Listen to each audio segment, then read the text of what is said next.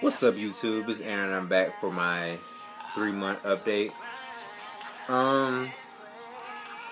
It's been a good 3 months, I must say. The first month was great. Second month, my hair started to bud, and I went a full 4 weeks without a retwist for my loctician. It was hell. I can say that. I'll try to post up pictures and videos of how it was in this video somewhere. Right now I have on this dread scarf stocking cap thing, I guess you can say. I do wear a scarf at night when I go to bed, or throughout the day while I'm at work or at the gym. But other than that, I wear this. It's a lot easier. Because with the scarf, the back of my head will bunch up and look all retarded and whatnot. So I went and got this and just basically lay it down flat and smooth. So like I said, this is my 3-month update. I'll show you how it looks. So from the first month to now, it looks, I can tell it's grown a lot. Pretty good. I like it. This is definitely a journey, which I wanted to do, and I'm happy that I'm doing it. So let's say that I got a little shake. When you have a little shake, that's when you're really thirsty, even though it's really nothing at all. But I got a retwist on Thursday. Today is Saturday, so it's a couple days old, but it's still cool. Of course, my the middle of my head will be the first part to unravel or whatever, or get real puffy first. I don't know why. I think that's one of my trouble spots. And then this one right here will always find a way to stick up or face the wrong way. So right now it's pretty much cool because I had this on. In between the time of my last retwist and this one, I did have to touch up my first couple rows because I had a wedding and a job interview that I had to do. So that was something that I had to basically do because it looked horrible. All this was a big bush, like an afro over again. So right now I'll show you the up close view. So that's the top.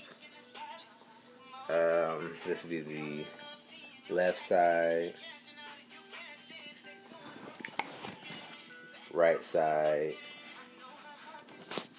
and the back. Hopefully it's the back. Really can't tell. But so that's how my hair is looking. I actually like it a lot. A lot of my star locks or locks have started to lock. I'm not gonna show you right now. I'll show you when later on when it's not as fresh.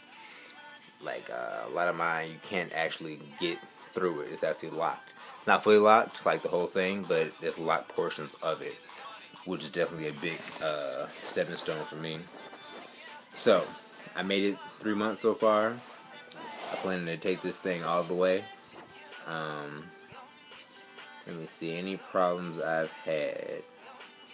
I do get, the itching like everybody else does, mainly in the middle. With that, I usually will use olive oil.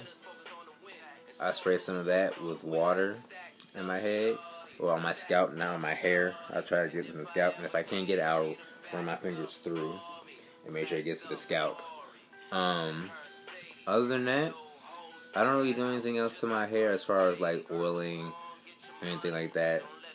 I was using tea tree oil, but I'm going to try to use that once or twice a month right now, because with me working out as much and where I work at the railroad, it creates the sweat and that mixed together. It makes my head itch, I guess, so I won't be using those two together as much or as often. But right now my hair is staying up pretty well. Let's see, length. This is the top. It's not that long at all, but for somebody just starting out, you're like, yeah, this is something new. So I like that. This would be, let me see.